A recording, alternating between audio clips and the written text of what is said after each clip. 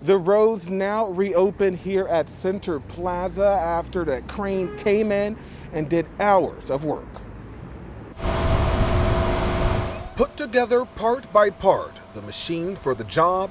It came in on 20 flatbed trucks. Brought in Saturday morning to clear out damage left behind after a huge blast. Overall effort, there's probably more than 100 people involved. Scaffolding hanging on the side of the BGE building in downtown Baltimore, now on the ground. It's actually moving very quickly. It'll be probably till about sunset tonight that they'll get it all down, and we'll be back to normal on the streets here tomorrow morning. The clearing of the debris only taking a few hours, following Wednesday morning's blast on the 16th floor.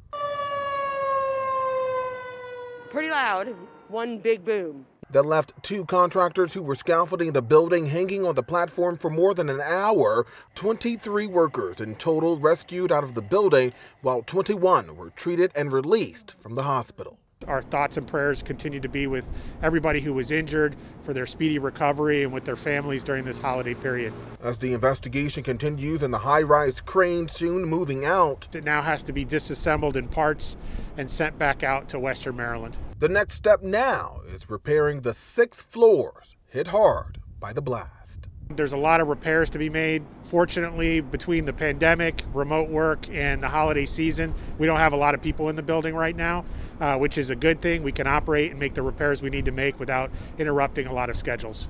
And officials say the cause of the blast is due in part to construction work going on at the time and not natural gas. In downtown Baltimore, I'm Trey Ward, WBAL-TV 11 News.